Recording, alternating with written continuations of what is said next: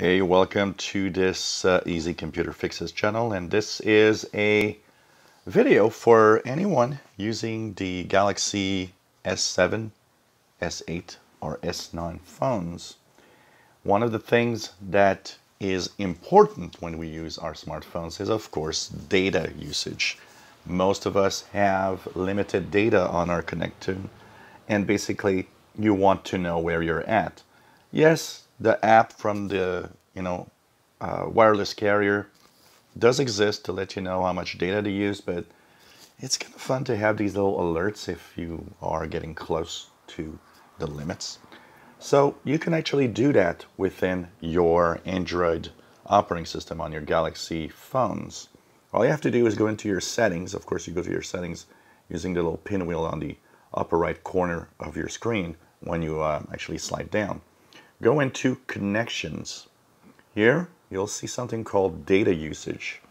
So you see here, I've set a limit. You can set your limit. So I say that my billing cycle, as you see here, is the 27th day of the month.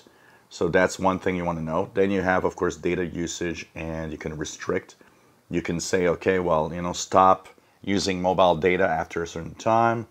So you can, of course, put all of these limits depending on what you do. You can look at your data usage. One of the things that is interesting about this is that you might notice that the data usage from your phone and from your app in your wireless carrier doesn't show the same data.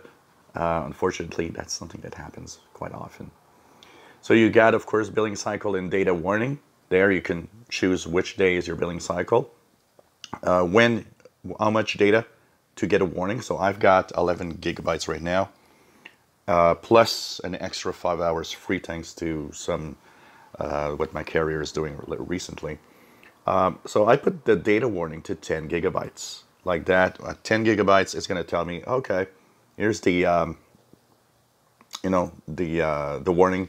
You are getting close to whatever you're using. You can set data limits if you want, and that data limit means as soon as you reach that, you're not going to use data anymore. So it means if you see that you don't connect, that's because it stopped connecting. It's a great way to manage and to make sure that you don't go over your data cap, because these carriers really overcharge us. Just incredible how much they overcharge for data. So remember, all you have to do is simply drop down the menu, go to the little settings on the upper right corner, go into connections, go into data usage. You can, of course, set the same types of data usage for Wi-Fi if you wish to do so. I don't have any data cap on my Wi-Fi, so I'm not using that, but it could be something useful if you do have a data cap also on your Wi-Fi connections.